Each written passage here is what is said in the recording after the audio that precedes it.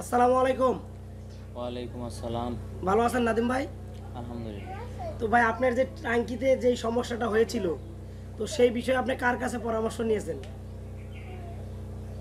সেই বিষয়ে আমি সমস্যা হওয়ার পরে সেটা তো আগের ভিডিওতে বলছি কি কি হয়েছিল। তো এখন আমি এই ডাক্তার সাহেবরে ময়মনসিংহ থেকে ফোন দিয়ে আনাইছি, ওনার হ্যাচারি থেকে আমি মাছ আনছিলাম সেটা বলছি। তো আজকে উনি উপস্থিত আছে, আপনি ওনার কাছ থেকে জেনে নেন বিষয়টা। জি, আসসালামু আলাইকুম। ওয়ালাইকুম সালাম। ভালো আছেন? জি আলহামদুলিল্লাহ। জি, আপনি কোথা থেকে আসছেন? জি আমি আসছি ময়মনসিংহ ত্রিশাল থানার দরাত থেকে। ধরা থেকে না? জি তো আপনি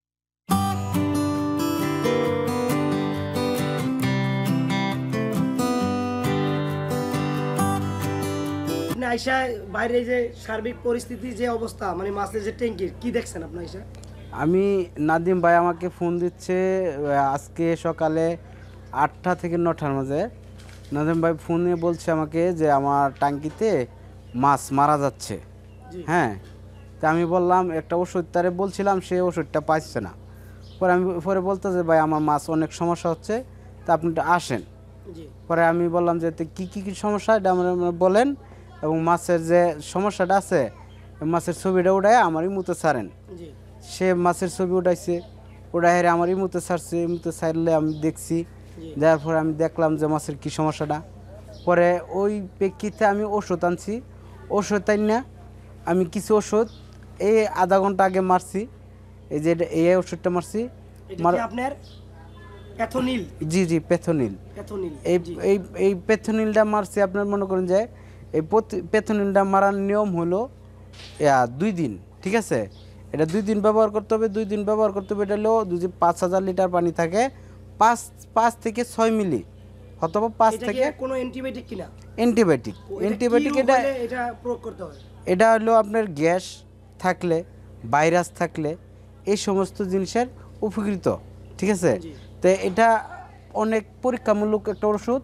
হ্যাঁ, এটা আমরা ইউজ করি, এবং আমাদের যারা চাষি আছে এই ব্লয়পকে চাষ করে, পুকুরে চাষ করে, হ্যাঁ এই ওষুধগুলো আমরা দিয়ে থাকি।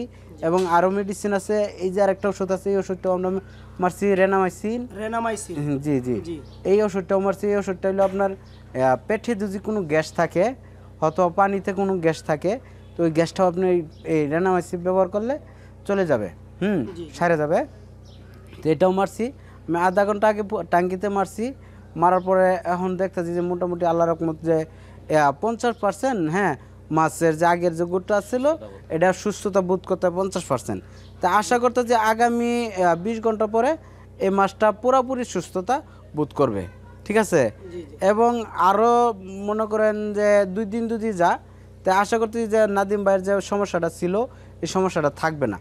এবং নাদিম ভাই এখানে 13,000 লিটার পানি ট্যাঙ্কিটা, হ্যাঁ এই ট্যাঙ্কিতে সে মাছ প্রয়োগ করছে আপনার মনে করেন যে 13,500 পিস। জি হ্যাঁ, এখান থেকে সে আমাকে বলছে যে মাছ মারা গেছে তার 700 থেকে 800 পিস মাছ মারা গেছে। জি হ্যাঁ, তো ওখানে আমি যে ওষুধটা মারছি এই প্যাথোনিল এবং রেনামাইসিন, এই ওষুধটা মারার প্রেক্ষিতে আর মাছ মরবে বলে আমি আশা করি না। আমি আশাবাদী যে এটাতে এই 90 থেকে 95% গ্যারান্টি এটা মাছটা সমস্যার সমাধান হয়ে যাবে, ঠিক আছে? জি ওই পানিতে রেনামাইসিন প্রয়োগ করছি, করার পরে ওখানে আশা করি নিয়ন্ত্রণে আসছে। তো আপনার মতন কোনো সমস্যা বস, এই যে রেনামাইসিনের কাজটা কি?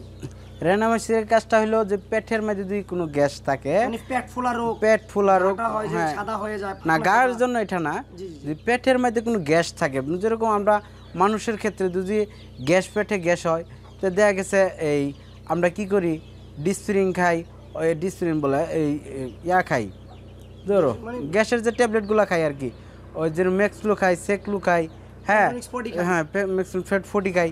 তো ওই ক্ষেত্রে দেখা গেছে মাছের ক্ষেত্রে হলো রেনামাইসিন, ঠিক আছে? মাছের ক্ষেত্রে হলো রেনামাইসিনটা ব্যবহার করলে খাদ্যর সাথে অথবা এমনি ন্যাচারালি পানিতে গুলে ব্যবহার করলে, হ্যাঁ দেখা গেছে গ্যাসটা সাইরা যা, ঠিক আছে? তো এই ক্ষেত্রে হলো এই রেনামাইসিনটা প্রয়োগ করতে হয়। তো বস, আর এই রেনামাইসিনটা কিভাবে প্রয়োগ করতে হয়? রেনামাইসিনটা প্রয়োগ করতে হয়, এটা হলো আপনার খাবারের সাথেও প্রয়োগ করা যায়, আবার পানির সাথে ইউজ করা যাবার। পানির সাথে আপনার দেখা গেছে 10,000 হয়তো বা 12,000 লিটার ট্যাঙ্কি থাকলে দেখা গেছে 10 থেকে 12 গ্রাম আপনি ইউজ করতে পারবেন, মানে মিক্স করে ট্যাঙ্কিতে ছড়াই হ্যাঁ দিতে পারবেন। আর এটা কোনো নিয়ম নাই যে 2 ঘন্টা কিংবা 1 ঘন্টা পরে প্রয়োগ করতে হবে, এরকম কোনো সিস্টেম নাই। এটা আপনি চাইলে আধা ঘন্টা পরে ব্যবহার করতে পারেন, চাইলে 2 ঘন্টা পরে ব্যবহার করতে পারেন, সমস্যা থাকলেই আপনি ব্যবহার করতে পারবেন। এটা কোনো সমস্যা না না প্রতিক্রিয়া নাই, এটা হলো এই সমস্যা। এটা এই যে ওষুধটা আছে এটা হলো আপনার কাজ করব ভাইরাস এবং পাকনা পচা এবং মাছের সমস্যা, এই যে গা পেঁচড়া আছে, এগুলার যদি কোনো সমস্যা থাকে তো এই ওষুধটা এই ক্ষেত্রে কাজ করব। এই ওষুধটা মারার নিয়ম হলো আপনার মনে করেন যে 12,000 থেকে 14,000 লিটার ট্যাঙ্কি যদি থাকে তো 10 মিলি ব্যবহার করতে হবে, অনলি 10 মিলি। এবং 10 মিলি ব্যবহার করার পরে টাইম বাই ঘড়ির টাইম দেখিয়া তারপরে আবার 24 ঘন্টা পরে আবার 10 মিলি ব্যবহার করতে হবে। এটা কতদিন পর্যন্ত ইউজ করতে হবে? এটা ইউজ করতে হবে শুধু খালি মাছের সমস্যার ক্ষেত্রে। আপনি যে নাদিম ভাইকে পানি বাড়াইতে বললেন, সেই জিনিসটা কেন বললেন? নাদিম ভাইরে পানি বাড়াইতে বলছি, আমি আসার পরে দেখলাম সর্বপ্রথম যে জিনিসটা আমি দেখছি, এই জিনিসটা হলো ট্যাঙ্কিতে পানি কম, মাছের পরিমাণ বেশি। ট্যাঙ্কির পানির ক্ষমতা দাঁড়ানো হচ্ছে 14,000 লিটার, কিন্তু ট্যাঙ্কিতে সে মাছ প্রয়োগ করছে 13,500 পিস। হ্যাঁ, তো এই ক্ষেত্রে মাছের ওয়েট হলো আপনার 55 থেকে 60 কেজি মাছ আছে। হ্যাঁ, তো এই পানিতে আপনি পানির পরিমাণ রাখছে সে 3,000 থেকে 4,000 লিটার পানি, ঠিক আছে, অনলি 3,000 থেকে 4,000 লিটার পানি সে রাখছে ট্যাঙ্কিতে। তো ওই রাখার পরে দেখলাম যে ওই পানিতে মাছের যে জায়গাটা আয়ত্তটা ওটা পাচ্ছে না পারার ক্ষেত্রে মনে করেন যে এই একটা মাছ আরেকটা মাছকে গাছ দিতে যায়, মানে যে মাছের যে কাঁটা আছে ওই কাঁটাটা একটা মাছ আরেকটা মাছের কাঁটা দিচ্ছে, তারপরে এই সমস্যাগুলো তার সমস্যা হচ্ছে। ঠিক আছে, আমি এটা দেখলাম, আইসা দেখার পরে আমি নাদিম ভাইরে বললাম যে নাদিম ভাই আপনি পানি বাড়াইলো, তারপরে আমি মেডিসিনটি মারার পরে ওখানে আল্লাহ রকম দেখতেছি যে মোটামুটি ভালোই সুস্থ মাছ সফল। ঠিক আছে, তো বস আপনি যে অ্যামোনিয়াটা যে হঠাৎ করে বেড়ে গেল জি 4.0, তো সেটা কেন বেড়ে গেল হঠাৎ করে, সেই বিষয়ে যদি আমাদেরকে একটু জানাবেন। এটা অ্যামোনিয়াটা বেড়ে গেছে, আপনি মনে করেন যে মাছের যে এসে ব্যবহার করছে, এই কিছু মেডিসিন ব্যবহার করছে, এরপর পানিটা কম আছে, এরপরে দেখা গেছে এই খাবার ব্যবহার করছে। হ্যাঁ, এই ক্ষেত্রে গিয়ে দেখা গেছে বেড়ে গেছে আর কি। তো মানে আপনি বলতে চাচ্ছেন যে ওনার 10,000 লিটার ট্যাঙ্কি, ওনার যেখানে আপনার পানি থাকার দরকার 8,000 লিটার, 8,000 থেকে 9,000 লিটার, সেক্ষেত্রে নাদিম ভাই ইউজ করছে 3,000 থেকে 3,500 লিটার।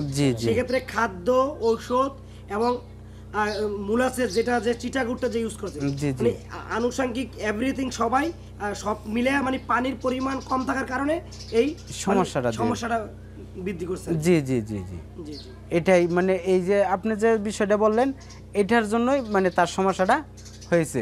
তো আপনি যারা আপনার এই যে 10,000 লিটার ট্যাঙ্কিতে বায়োফ্লোকে মাছ চাষ করবে, মানে হারভেস্টটা উঠাইতে সক্ষম হবে, এটা মনে করেন আপনারা আমার নাম্বার আছে, যে আমার নাম্বারে যোগাযোগ করেন, তারপরে হবে হয়তো বা নাদিম ভাইয়ের সাথে যোগাযোগ করলে হবে। নাদিম ভাইয়ের এখানে আমি আসছি আজকে, এবং নাদিম ভাই যদি বলে আবারও আসবো ইনশাল্লাহ। এবং আপনাদের এখানে যদি কোনো মানে সিস্টেম চালু হয় যে অনেক চাষি মানে 100 কিংবা 200 চাষি নিয়ে একটা আলোচনা বৃদ্ধি একটা সিস্টেম হয়, তাহলে ওইটা আমরা সিস্টেম চালু করলে আমি ওই অংশগ্রহণ করব, এবং যার যে সমস্যাটা আছে এই সমস্যাগুলো আমার যদি বলে তাহলে আমি পরামর্শ দিব, আমি যেটুক জানি এইটুকু আমি সবটুকু মানে সবাইকে জানাই দিব আর কি। তো বন্ধুরা, আপনারা যদি কেউ কোনো প্রবলেমে পড়েন তো সেই ক্ষেত্রে আমাদের নাদিম ভাইয়ের নাম্বার দেওয়া থাকবে ডিসক্রিপশন বক্সে, নাদিম ভাইয়ের সাথে কন্ট্যাক্ট করে আপনারা আপনাদের রোগ সম্বন্ধে আলোচনা করতে পারেন। নাদিম ভাই আবার ডাক্তারের সাথে আলোচনা করে তারপরে আপনাদেরকে পরামর্শ দিবে যে আপনারা কন্টিনিউ মানে পানিটা কিভাবে কন্ট্রোলে রাখবেন, বা আপনাদের তাহলে মানে রোগ কন্ট্রোলে আনবো। তো নাদিম ভাই আপনি কিছু বলেন দর্শকদের উদ্দেশ্যে। তো আমি আপনাদের উদ্দেশ্যে এটাই বলবো যে আমার মতো এই সমস্যায় যেই পড়বেন বা পড়েন নাই তাদেরকেও বলবো পড়তে পারেন। তো আগে থেকে সাবধান হইবেন যে অনেকে অনেক জায়গায় ট্রেনিং দেয় বা এক এক ধরনের মেসেজ আপনারা পান, এগুলি নিয়েই আপনারা কি করেন, প্রথম অবস্থায় ট্যাঙ্কির মধ্যে পানি কমায় দেন। ঠিক আছে, এই কাজটা কখনো করবেন না। হ্যাঁ, তো ডাক্তার সাহেব বললো যে কমসে কম 7 থেকে 8,000 লিটার বা 9,000 লিটার বেটার। তো এখন আমি আসলে বুঝলাম যে মাছের ঘনত্ব বেশি হয়ে গেছে, একটা কাটা দিছে, ওইটার শরীরে ফুসকা পড়ছে। হ্যাঁ, তারপরে মাছের বিষটা পানির মধ্যে বেশি ছেড়ে দিছে, পানি অল্প, গাঢ়ত্ব হয়ে গেছে, মুলাইসিস দিছি, তারপরে ওইটা প্রোবায়োটিক দিছি, এফসিউ দিছি, ইত্যাদি ইত্যাদি সব কিছু দিয়ে আমি পানি অ্যামোনিয়া বাড়ায় ফেলছি। মানে আপনার উল্টাটা হয়ে গেছে। উল্টাটা হয়ে গেছিল। তো যাই হোক, আমার মতন ভুল কেউ করবেন না। হ্যাঁ, আপনারা সবাই প্রথম অবস্থায় একটু পানি বেশিই রাখবেন, বেশি রাখলে সমস্যা হয় না।